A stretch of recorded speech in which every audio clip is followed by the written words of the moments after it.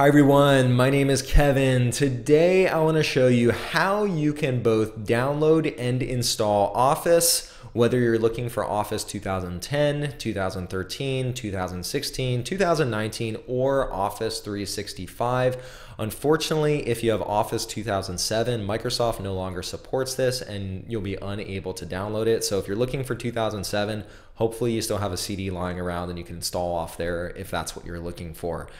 As full disclosure, before we jump into this, I work at Microsoft as a full-time employee. And in the video today, what I'm going to do is I'm going to show you how you can both download and install it through the official channels that Microsoft offers.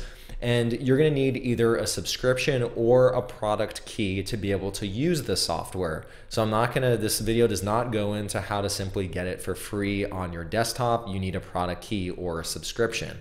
All right, well, with all that out of the way, why don't we jump on the PC and I'll show you how to do it. Here I am on my PC, and the way that we're gonna get Office is we're gonna go to a website called office.com. I already have it up here in the URL field of my web browser. And so what we do is once we're on office.com, what we're gonna do is we're gonna click on sign in. You don't have to click on get Office because you already have Office. So let's go ahead and click on sign in. And what I'm going to do is I'm going to show this with a few different accounts. First, I'm going to sign in with my paid account that I have with Office. And I'm going to go ahead and type in my password. And let's go ahead and sign in.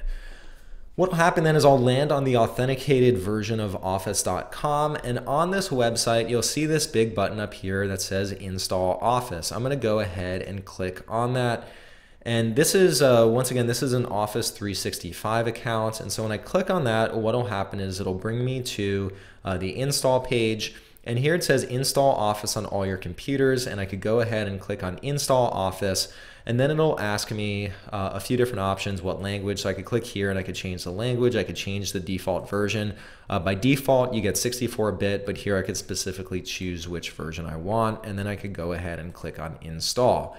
Now this is how you install Office 365. Let's say that you have perhaps Office 2013, 2016, or 2019, and you have a product key and you want to install it. So let me show you what that flow looks like. So here, once again, even in that flow, you want to make sure you log into office.com, and I've logged into office.com for an account that I might have a product key for.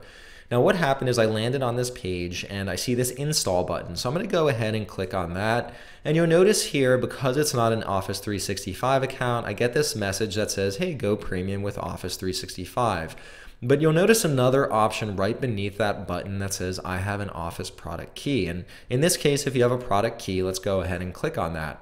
What will happen is it brings me to a website called setup.office.com, and what you have to do is you need to log in with a Microsoft account. You could either sign in or you could create a new account using this button.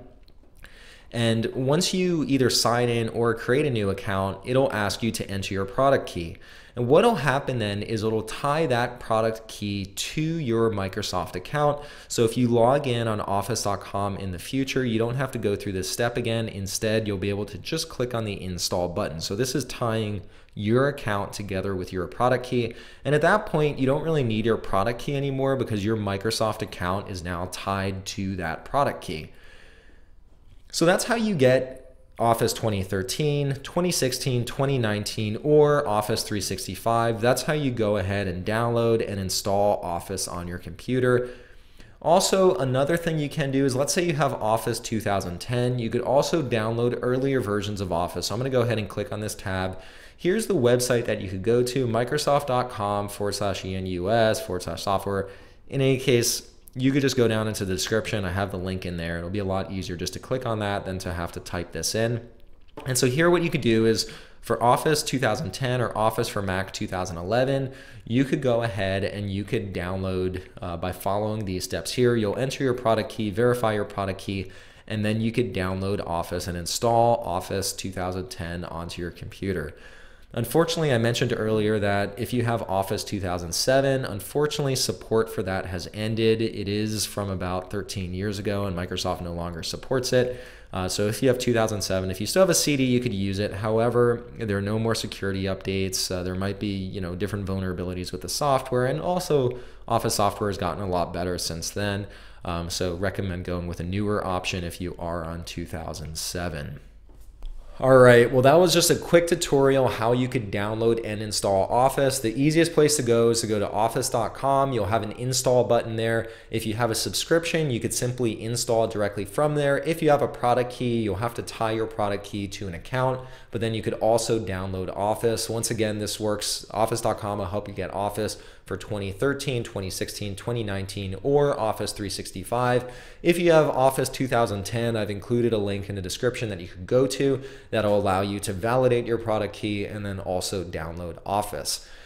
All right, well, hopefully that helped you figure out how you could download Office onto your machine. If you were successful at downloading and installing Office, please give this video a thumbs up. If you want to see more videos like this in the future, please hit that subscribe button. That way you'll get a notification anytime new content like this comes out. And lastly, if there are any other videos that you want to see me cover in the future on this channel, leave a comment down below. I read them all and I'll add it to my list of videos to create. All right, well, enjoy using Office and I'll see you next time. Bye.